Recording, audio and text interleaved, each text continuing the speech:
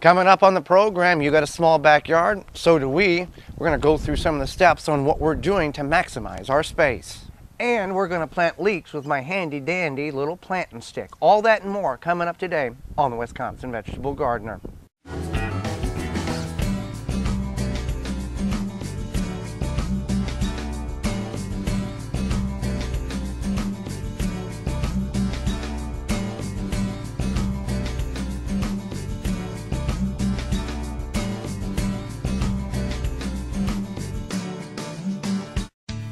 The Wisconsin Vegetable Gardener is sponsored in part by, for all your non-GMO, heirloom, organic, vegetable, flowers, and herb seeds, visit dollarseed.com.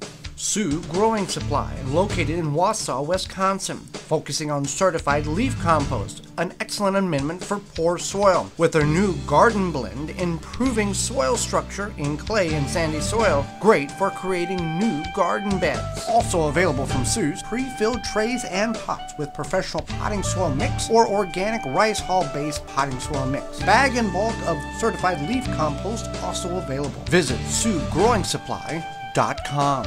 Don't poison your soil with municipal water. Attach a body, mind, and soil hose and filter. Free shipping exclusively through the WisconsinVegetableGardener.com. Just click on the body, mind, and soil icon. Authentic Haven brand soil conditioner for the home gardener. Easy to brew, 100% organic. Visit ManureTea.com. Rain Reserve.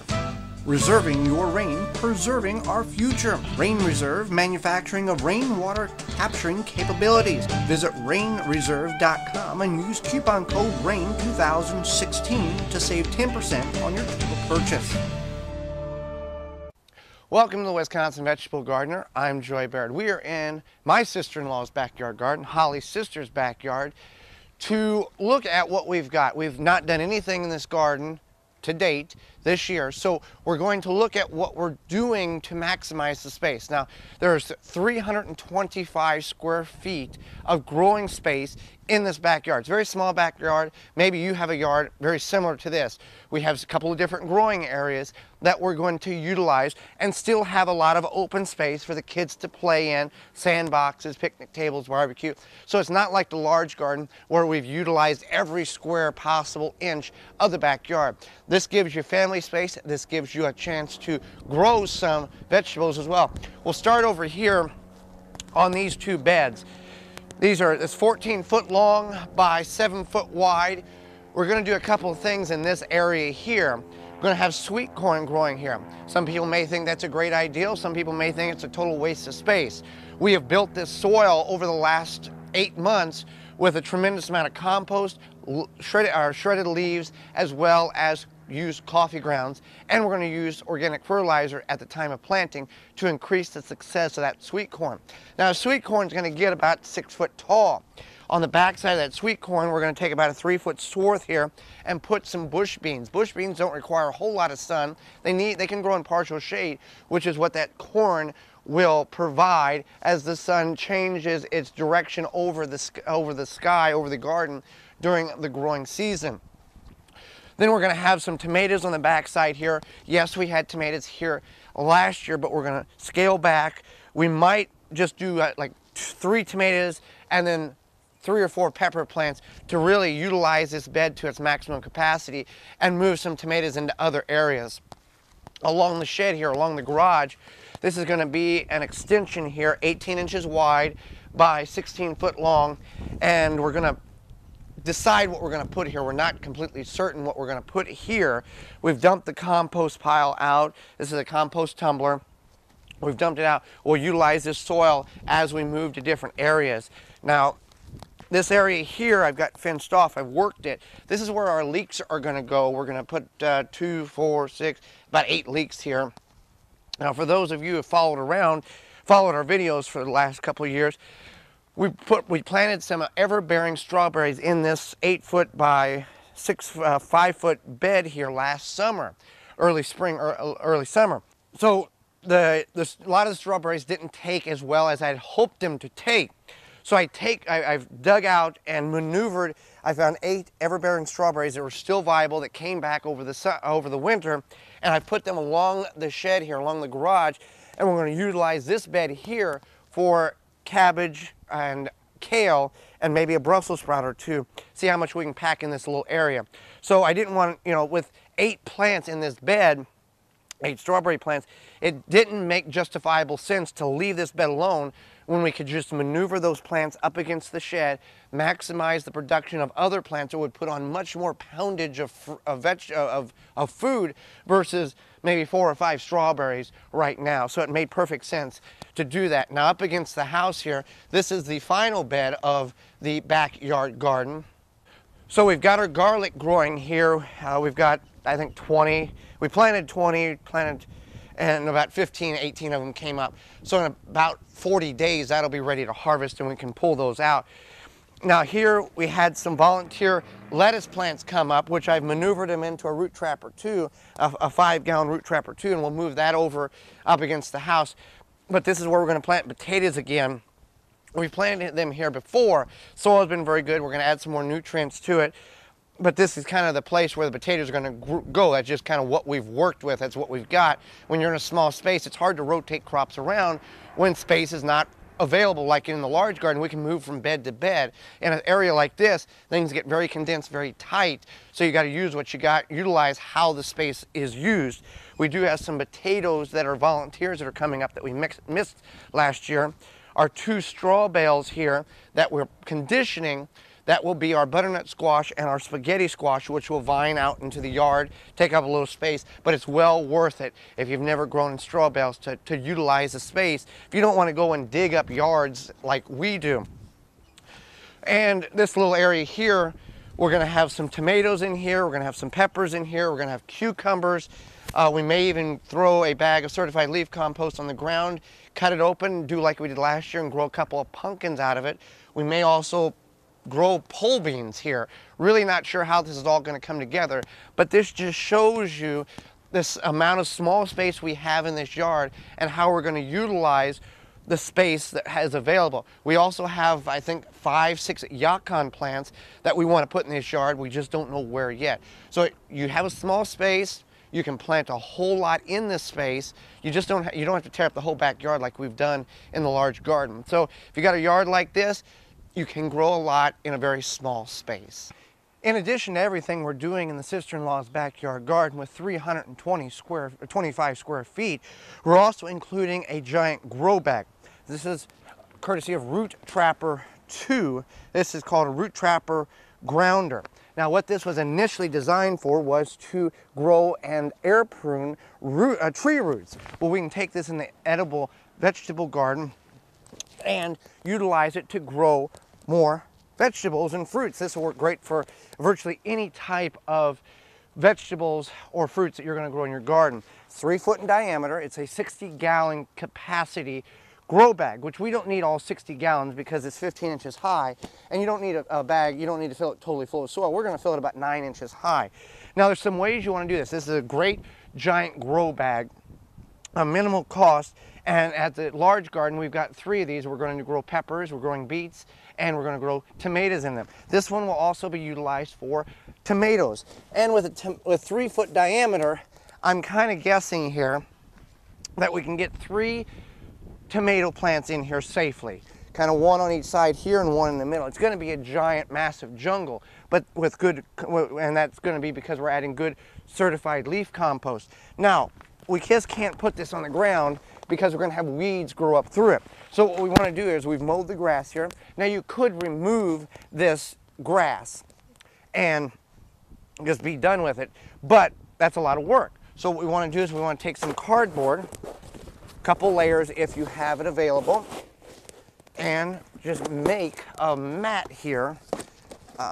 Break this open, get a little more surface area. Now we can set our grow bag on top of it. Now what we'll do is we'll fill this up and then we'll come back in here and trim this around. Now what will happen is, and this is the same concept if you're doing a raised bed, You want to put some barrier between the ground and the bed in order to reduce the amount of weeds that potentially can grow up into the growing area. So that's about good here. Now we're going to have sweet corn here, which will not really affect the tomato growth because of the way the sun will go across the garden during the peak times of the growing season. So I want to make sure this is where I want it before I start adding soil, because it will not move after that. That's pretty happy with that. And as we fill it, we can maneuver it. Now, a couple things I'm going to do here. I'm going to add some really poor quality topsoil, strictly because it's been in the shed for a number of years, and we really don't, the sister-in-law really doesn't know why they bought it. So we're going to add this it's terrible soil, but by putting it on the bottom and then putting certified leaf compost on top of it, we will regenerate the goodness of this topsoil. So sometimes it's a little hard here to get started, but we're going to get a base going here.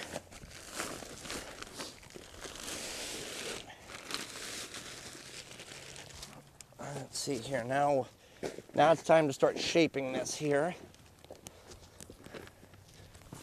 Let's see. A little base. It's a little higher on this side, which is fine. All right. And see some of these edges here that are hanging out.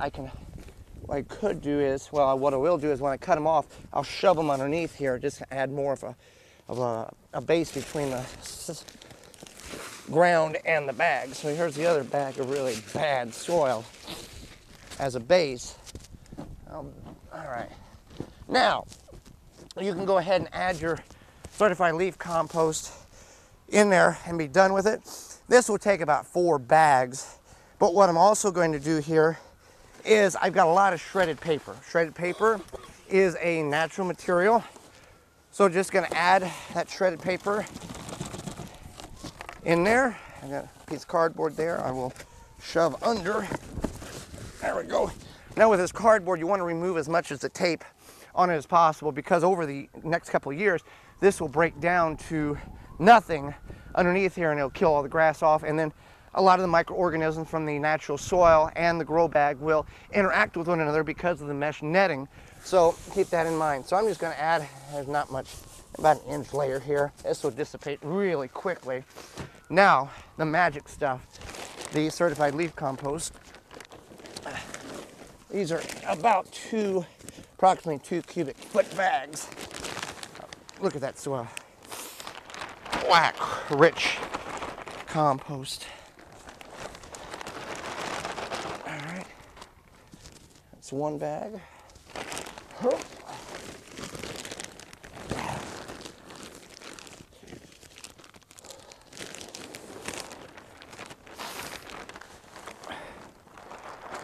Two. Because of the added material we used earlier, this may only require 3 bags. So I got a little portion right there. Now I'm just going to take and maneuver this, get the shape that I want. Try to get a circle best I can. Look at that. All right. Add this little portion of one we had left over. Look at that. That's pretty. And now, Root Maker has a variety of different sizes. Use everything from 1 gallon, 3 gallon, 5 gallon, all the way up to the 60 gallon grow bag here that can be utilized in the edible garden. So it's that easy, that quick to have an instant raised bed for any type of vegetable that you're planning to grow in your garden.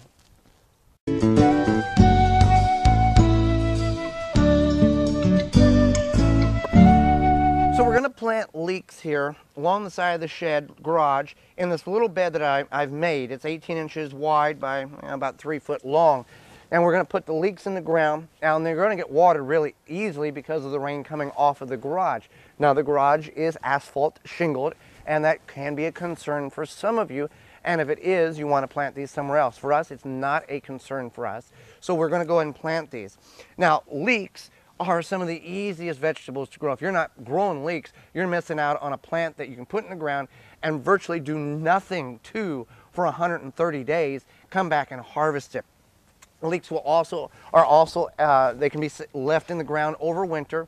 They'll regrow a little bit in the spring as they are in the large garden for us, and we can harvest them until the point where they put on that seed pod. And then you get thousands of free seeds. But you can still harvest them early in the spring, and that's what some people will do. Now, with planting leeks, they're different than onions because leeks will grow anywhere you plant them. Doesn't matter what zone you're in. Onions, on the other hand, if you're late day, long day, neutral day, or short day, you got to figure out where you live based on what variety. It's kind of complicated, and that's why a lot of people fail at growing onions because they're growing the wrong type of onion. With leeks, you don't have to worry about that. So now with this bed here, I've weeded it. I've also added a little coffee grounds to it. We'll give it a little nitrogen spike. Coffee grounds are about 2% nitrogen, about 0.2% or 0.2 on phosphorus and 0.7 on potassium. And I've also added a little 466 fertilizer simply because there was like 1 scoop left in the bottom of the bag, and I went ahead and put it on here. Worked all that in lightly. Still a little coffee grounds here. Now, told you about my little planting stick. You can use any device. The reason you want to plant these with a device here, and I'll show you, you want to dibble them. And that means you simply take it, and let's say we're going to plant here anyway, so we're going to create a hole, and that's about 3 inches deep. Remove some of these leeks here. Let's see, it's anything that's kind of weak looking, I'm not going to plant. I want stuff that's strong, and I do have a number of strong plants here. On a leek, you want to, typically in North America, we eat the white bleached portion of the root. In other portions of the world, the whole plant is consumed, and the whole plant is edible, but for North Americans, we are always taught you eat the white portion. So you can eat the whole plant in a variety of different ways. So you take your plant, your root, your leek, and you plant it all the way.